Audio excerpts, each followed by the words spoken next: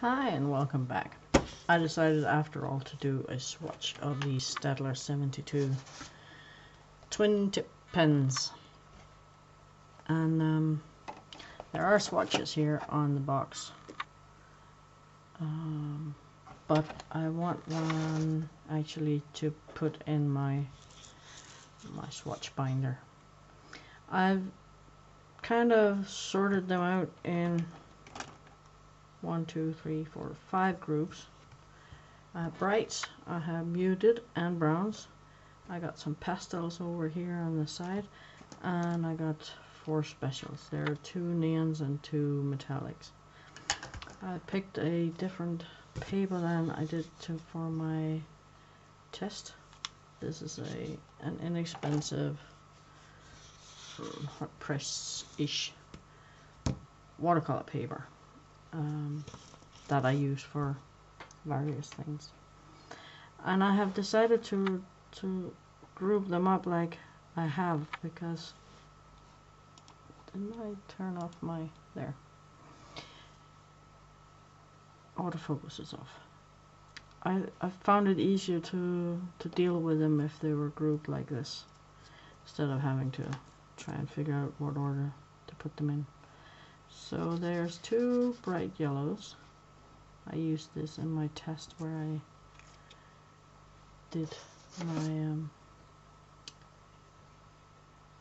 fire salamander.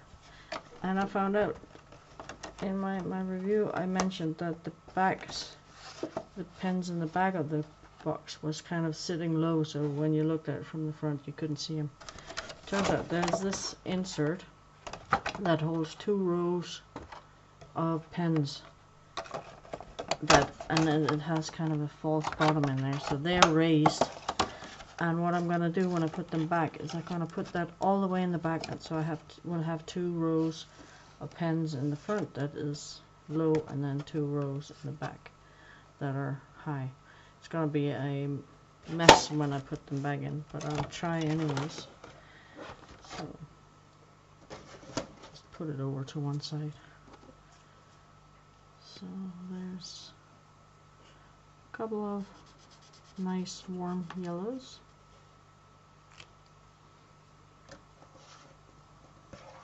I've been doodling a little with them to find out the colors and stuff, so, and they are just all fantastic.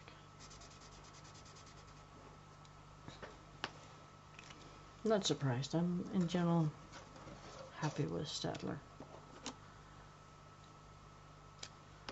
They have a few new products out that I would like to try, but I can't really justify the expense at the moment, considering I got more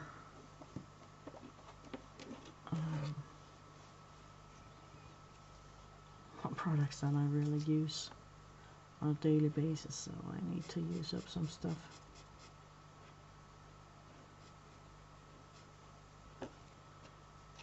That's a nice red purple. I only bought these because they were on that like super sale. I'm not ever gonna see them at that price again. So.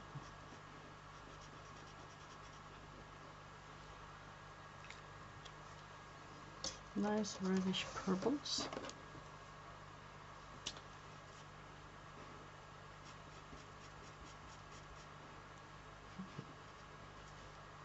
Correct pink there.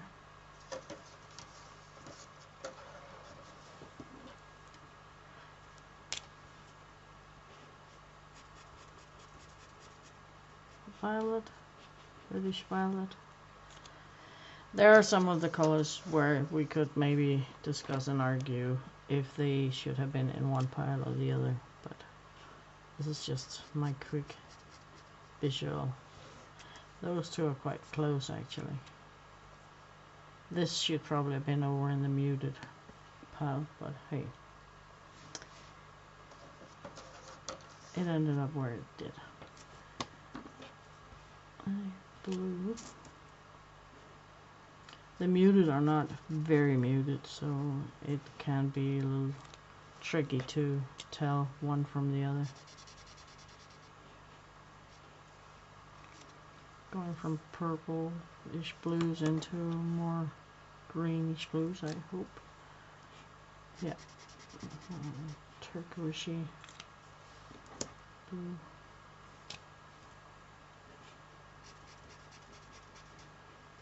I hope that these will take off and become popular, because the Staedtler's fine liners became wildly popular, and all of a sudden they started selling them open stock and with color names and stuff. They haven't still not printed the color names on the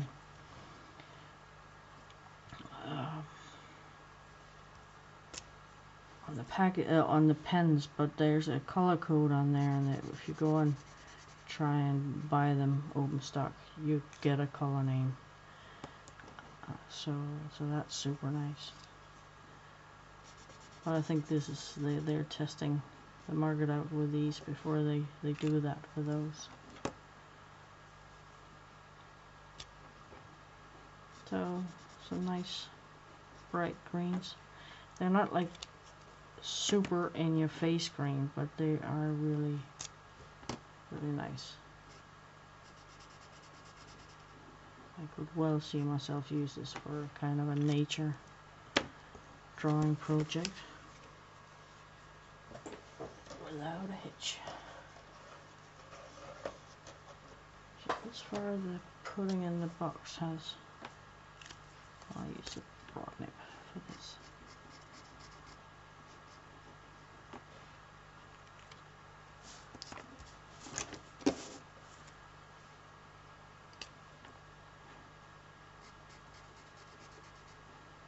And they don't streak very much in this paper. That's my pit pen that I used to write with. And as there are no bright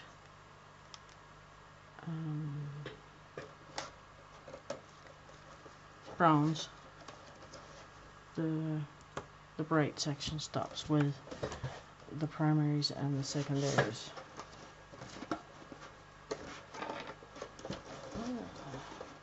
And now my box over here is making a fuss. Come on.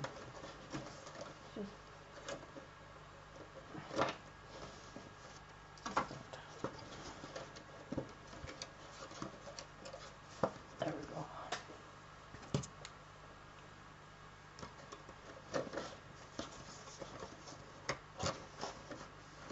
Not super ideal to have them stacked that way.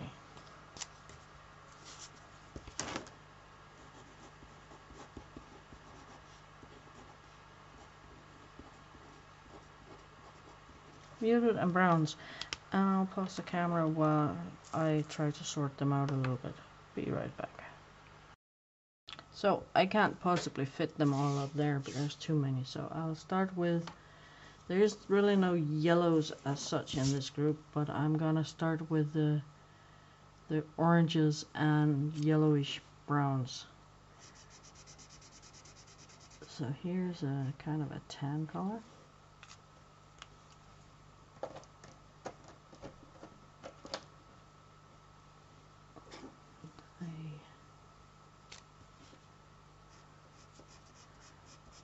Orangey peachy color here.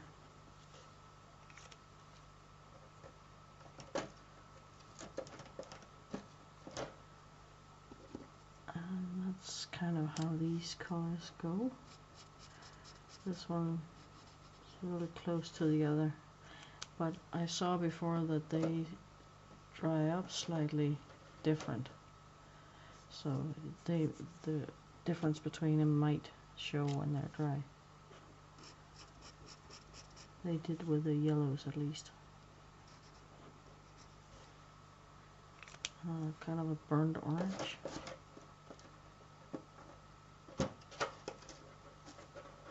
Two seconds. You guys just behave.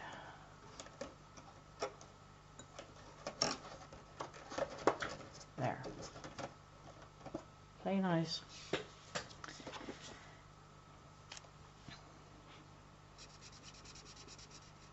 And as we go on, you could argue that some of the browns could have fitted into a different category, and that's true, but I just have to make some choices here and there. So, last golden brown here.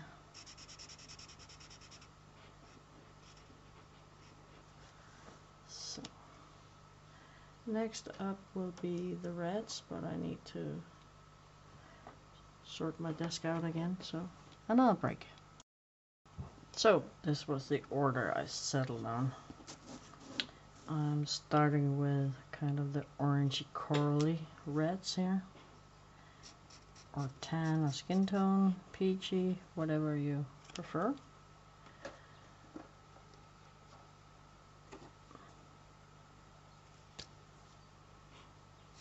They come in different shades, so you can shadow one with the other.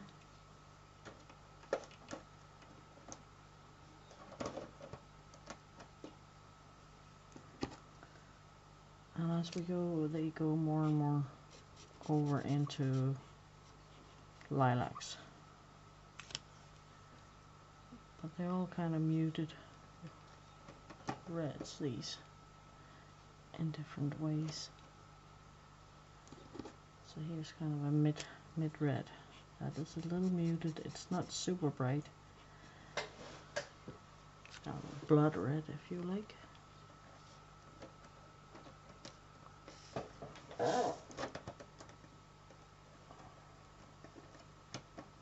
That setup with that box over there is not ideal, but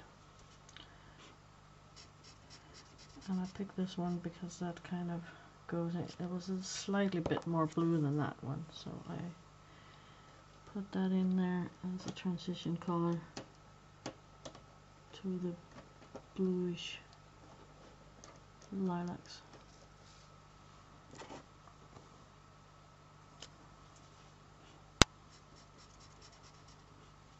A little more violet. There's a green that is acting up in this box here. I have to, I think, move it up on there. Meaning I have to reach in over my filming area, but I'm tired of them kind of wobbling around over there. Light dusky violet type, pinkish. Seriously, there.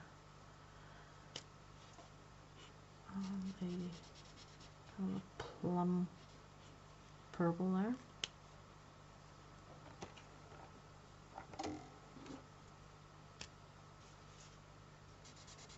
And a kind of a real lilac color there.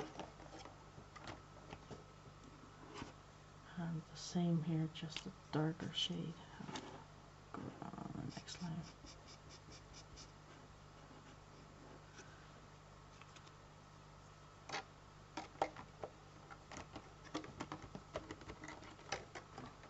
Some of these muted colors is typically colors you only see in larger sets of any kind of markers, pens, and paints. And I guess the reason is that you can basically mix them from the brights. You will usually get the brights in the most basic sets. And then as you progress into more and more colors, you get more and more of these browns and muted colors. Because if they gave you these, you couldn't do anything bright with them. But they are my favorites. I don't mind the brights. I mean, they serve a purpose in the world. But the muted colors are the ones I like the best.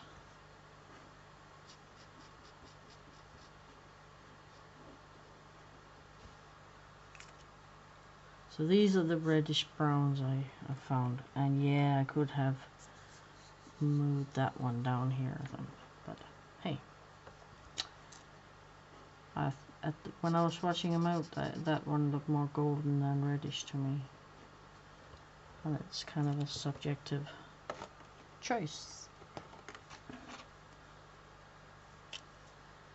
Oh yeah, this one is something wrong with. The broad tip doesn't work. There's for some reason no ink flow here, so that's a pristine nib. So I have to use the fine end of this.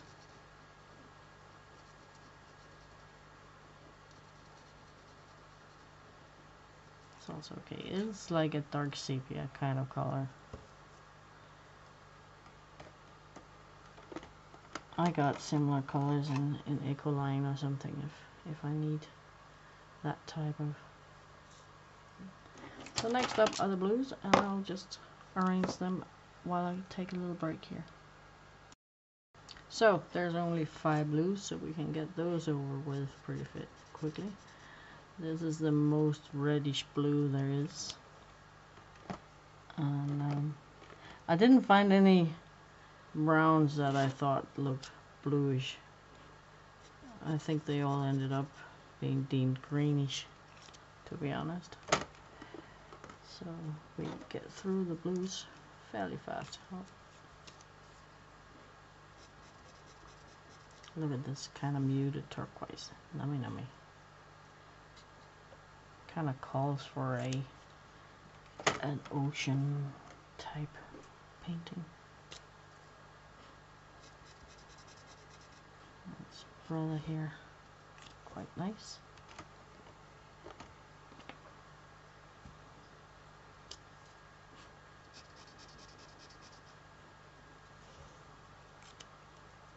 Those two blues look very much the same, but if you paint them up close to each other, you can tell the difference. That one's a bit more reddish, and that is a little more greenish.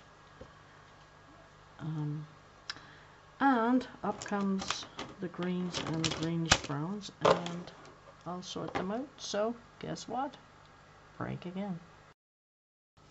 And I decided on a row here, so let's continue. This is kind of a turquoisey green. Would go well with those bluish turquoises over there. It's kind of a mid-muted green, leaning a little more to blue than yellow. Here we go, kind of into the olive greens that are yellowish.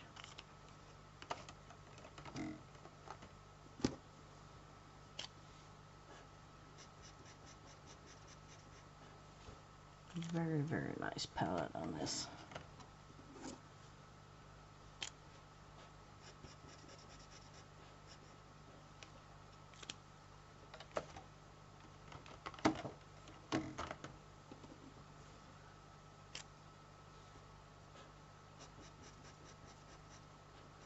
And now moving more into the yellowish colors and the golden browns. Here. Greenish golden brown, that is. That's kind of a grayish green, pale brownish green type of thing. It's not a color I've seen very often in pens and markers. Then we're out in some expensive markers, at least some expensive alcohol markers. This one was kind of mustardy. There's a couple of umbery, green umberish kind of colors here.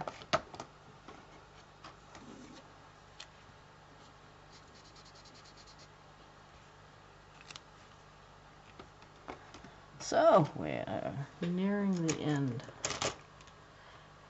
I'm gonna do the grays, the pastels, and the specials. So I'm gonna line those up because there's no more than they can all fit here on top of my paper. 2 seconds.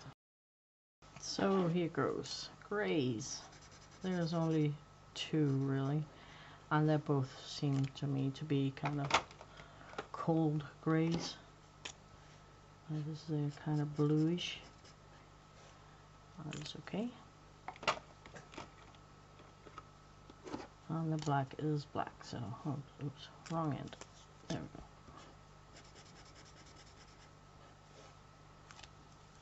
go. Over and done with those quickly. The pastels is kind of funny. There's not really a yellow pastel, even though it's indicated on the box that there should be one, but I have no idea which one that would be. It looks nothing like this. This is the closest thing to a yellow, and it is kind of a gray tan color. And there's a pink. There's also not really any oranges in here in the pastels. Pale lilac, pale blue, kind of an aquamarine-ish type of blue, and a darker version of the same. I guess I'll swatch those two around.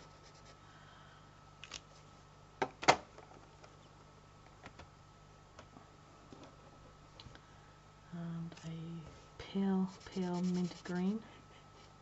Don't see that in marker pens very often. And a slightly darker version of the same.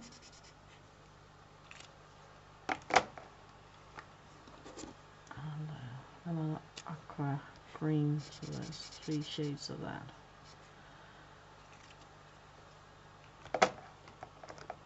And then there's a yellow neon, super bright. Might not look so bright on the camera, but trust me, it is neon. And the same with the pink, it is really quite bright. It's like, what do you call them? The text marker colors. And I tried these two on the Canson Xargot media, mixed media paper, and they didn't look very metallic there, and they still don't. But it's a very interesting color in itself. It's like a greenish grey, both of them actually. So that should be silver and this should be gold, but I think they're not really, but I don't mind because they go well into things I would probably use them more, not being metallics, than I would if they were. So that's the swatch. I should probably just leave it here and zoom in a bit. See if I can fit everything in here. There was the brights up here. All those muted and browns in there. Grays, pastels, neon, and metallic. And yeah, now my box looks like this. And I like this better than before when there was one low down behind here where I couldn't see it. Now I could fit it on my desk. But I'll probably find a little bit of plastic or cardboard to put in here, especially between the 2 low rows. Up here they have a separation piece of plastic in between the 2 rows here. But they don't add these colors here in the front. So every time I take one out, one of the ones behind will fall in, and that could be annoying. So thank you for watching. I hope this was helpful, and I'll come back with other projects. I'm full of ideas right now, so I might actually get something done for my channel. Thank you. Please like and subscribe and take care. Bye.